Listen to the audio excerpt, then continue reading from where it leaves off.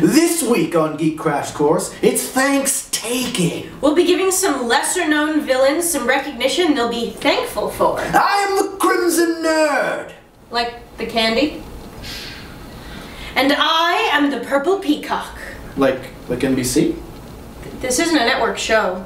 CBS, ABC, Fox, in the interest of fairness. I'm the Crimson Nerd. I'm the Purple Peacock, and this is Geek Crash Course.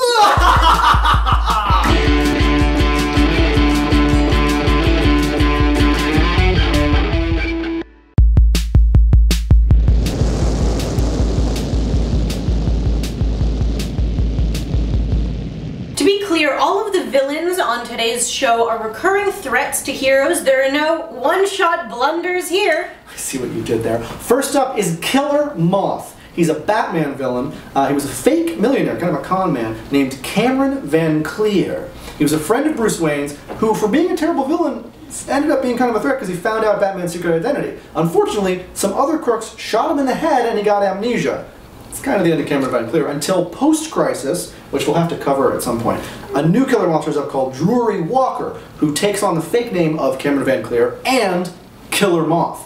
Now, he realizes what a lame villain he is and ends up selling his soul to the demon Neron to become feared. What happens is he gets mutated into a giant bug monster called Charaxes, which is a terrible name as well. He should have just stuck with Killer Moth.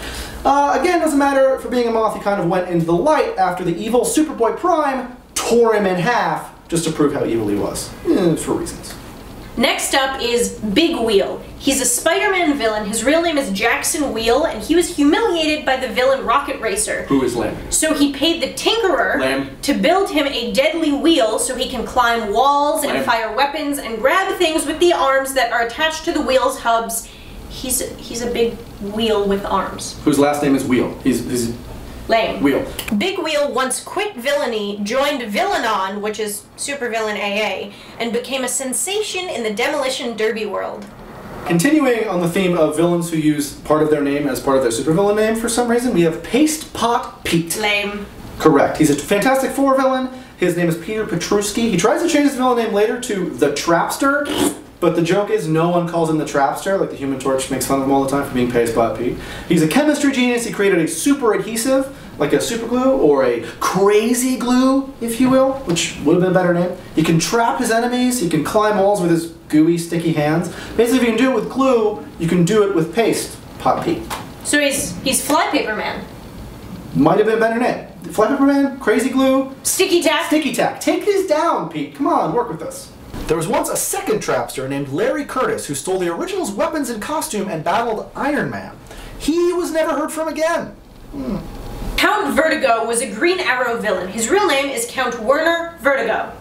He was the leader of the Eastern European country Vltava. Fake. Not a real country. Fake. He was born with an inner ear problem, so he created this implant that lets him hear and walk, because when you have an inner ear problem, you have a balance issue, and he can use this implant to create the vertigo effect, which makes people dizzy.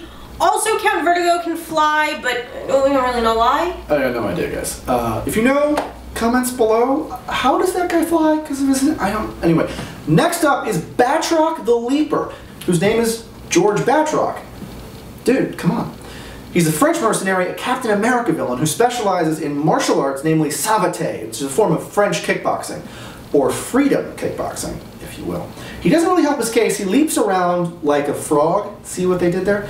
He has a big dolly mustache, wears a purple tracksuit with a hood, and has this ridiculous accent like in the Speech Blues. He's like, I am Batroc the Leaper! With like Z-E. It's not ideal, buddy. Batroc once formed a villain team, Batroc's Brigade, made up of Batroc, Zaran the Weapons Master, and a guy named Machete. None of these villains ever really took off. Spirit Fingers.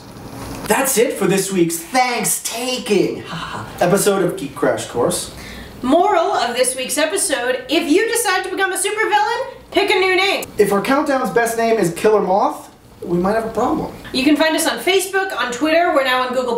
Ooh. You can also subscribe above or comment below to stay in touch with us and keep apprised of new episodes of the show.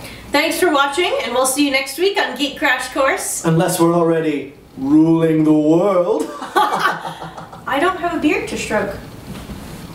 Sticky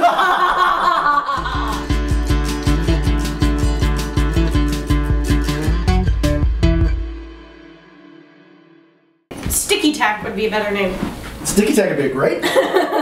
Crazy Glue. Sticky Tack. Flypaper Man would even be better.